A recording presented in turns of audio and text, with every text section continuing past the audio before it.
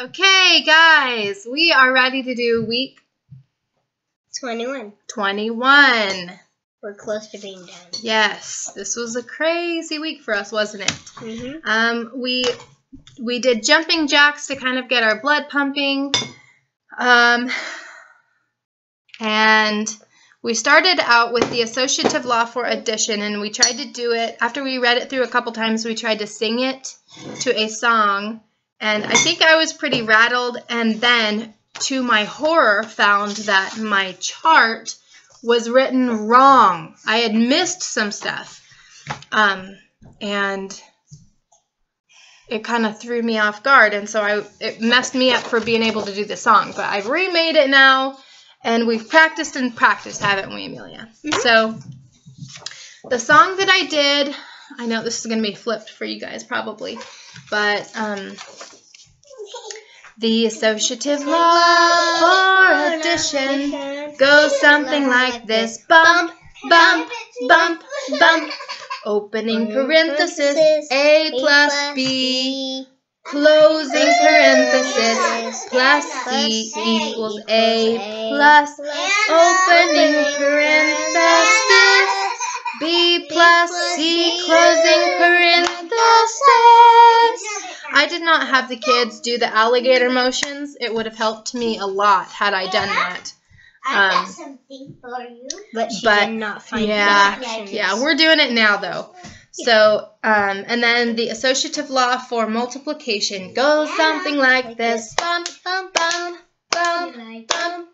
Opening parenthesis, A times B. Closing parenthesis, times C equals A times. Opening parenthesis, B times C. Closing parenthesis. Oh, okay.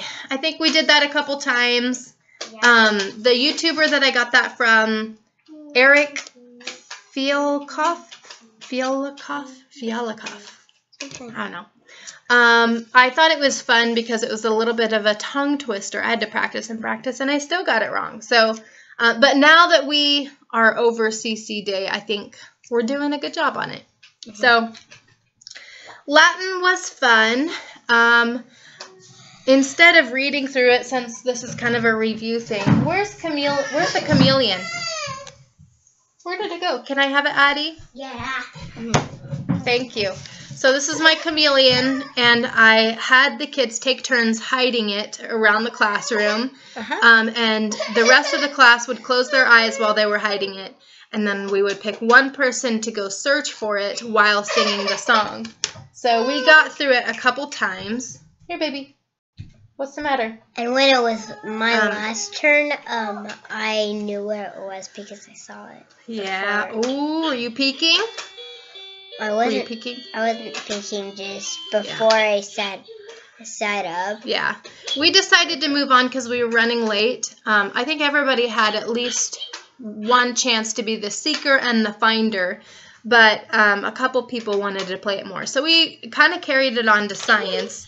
What is the third law of thermodynamics? And this is kind of the same as last week, to the tune of John Jacob Jingleheimer Smith. So it goes, third law of thermodynamics, it is impossible to reach the state of absolute zero temperature. La, la, la, la, la, la, la. And I've seen where people have had their kid jump up and down when they did the la la la part. So that's kind of fun. Get some energy out there. But and then we did something fun for English, I thought. What is a conjunction? A conjunction is used to connect words, phrases, clauses together. So this is what I needed your help with, Amelia. Get up a little bit. And I had the kids pair up and do... Oh, you want to do it too? Raise your hands. We're going to do the song. Conjunction is a word used to connect words or phrases or clauses together. A conjunction is a word used to connect words or phrases or clauses together. And Anna likes to do it too, but you can't see her. She's too short. Yeah. Amelia, Addie, do you like to do it too? So that's what we did for English. And if you guys want, you can go on my YouTube channel and look at my playlists. And the movies that I've put before this one will explain these, or you can see a second person doing them. Let's see, timeline. I'm doing this in different chronological order because my board is different than the paper is. World War II, and you can do president, or you can do, let's see, president. I think that's the sign for president. Are you tired?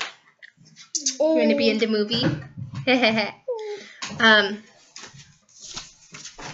World War II and president kind of don't have a whole lot of time. So President Franklin D. Roosevelt, Stalin of the USSR and the Katyn massacre, the United Nations formed, and then the Cold War. The Cold War. If you sing that song fast enough, it sounds like the United Nations were the ones that formed the Cold War. And then Gandhi and India's independence. Jewish state established. We're doing a beard. Jewish state established. And then Mao and communist victory in China. So tracing those buttons on the Chinese clothes. And then, let's see, the 1980s history song with the Cold War was kind of a tricky one, but it's very much an 80s tune. I don't know if it was like that in the previous editions or not, but I think we tried to do a little bit of hand motions there. So it goes, in the 1980s, British Prime Minister Margaret Thatcher and American President Ronald Reagan worked together to end the Cold War. The Cold War. Lessen big government. Strengthen the conservative movement. How does it go? How does the end go? Movement. Is that how it goes? Okay. All right. And then when we were done saying and singing that with our actions, I brought jelly beans and passed it around to the kids because I guess Ronald Reagan was at one time a smoker. And so when he became president, he wanted to cut that habit, and he had jelly beans instead. I guess all over the White House, he would have little containers of jelly beans. So I thought that was fun. Yeah, and the jelly beans were in a bottle that Mom won. Yeah. A baby bottle. I won this little bottle filled with jelly beans because it was one of those number games that they do at baby showers. And I never even opened the bottle. I just brought it with me because we don't do a whole lot of candy. Okay, so, and then geography, we did the Happy CC Mom thing. Girls are going to have to help me with this. We practiced this one over and over again. What is it? So to the tune of the wheels on the bus go round and round. So it goes, oh, Central America, find the camel hump. Nicaragua, Honduras bump. El Salvador trapdoor. Guatemala, Belize makes a slice of cheese. And those actions kind of help locate those on the map. I think they needed to be flipped, though. I should have taught the kids the other way because I think that's where... I don't know. I need to look back and see. I may have flipped them a little bit. Which should be flipped for you guys. So this should be right. Because we're doing it twice. Okay, and then I think that was it. For a memory game, we played Daddy. Hi, Daddy. Hi. Sorry, my daddy's here. My daddy's here.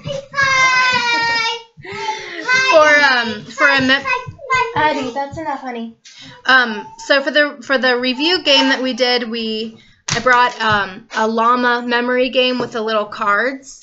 And we kind of played it differently. And we got through weeks 20, I think. Let's see. And then we listened to Brahms Symphony No. 4. It's kind of a very light and airy musical number. Oh, and we also learned a little bit about Johann Brahms, I think is his name. We learned about him in our opening assembly. We did a little skit, and that was really fun. I learned some stuff that I didn't know about him. He was apparently a perfectionist, and also another one that was a little grouchy.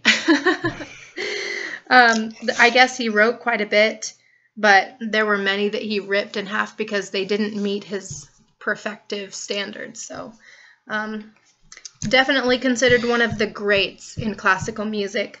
For science, for experiment, we used straws and tape to try to make a tower, and split up into teams again. And some of the kids did really well with that. Some of them didn't. Yeah, we did 3 and 2 teams. I think the reoccurring problem is that we just run down to the end of our CC day and we don't have time. So, but I've been doing better and learning tips on how to keep it a little bit more choppy. So anyway, that's what we did this week. I think I covered everything that I was going to cover. And again, if you want to see a little bit more, we are trying to, in presentation time, we're trying to cut down the time that the kids use because we have a lot of kids that love to talk. Yeah, so we do this, like this, the yellow sand comes down, and then when it comes all the way down, it's time for... we used a timer. We used a sand timer, and it was a 3-minute timer. And the kids did pretty well with that. Eventually, it wasn't working because we had a couple kids that took like 30 seconds before they were done. And so now we had to wait for the sand to go all the way down before we could start. So I think we eventually nixed it at some point. But anyway, that's kind of what we did.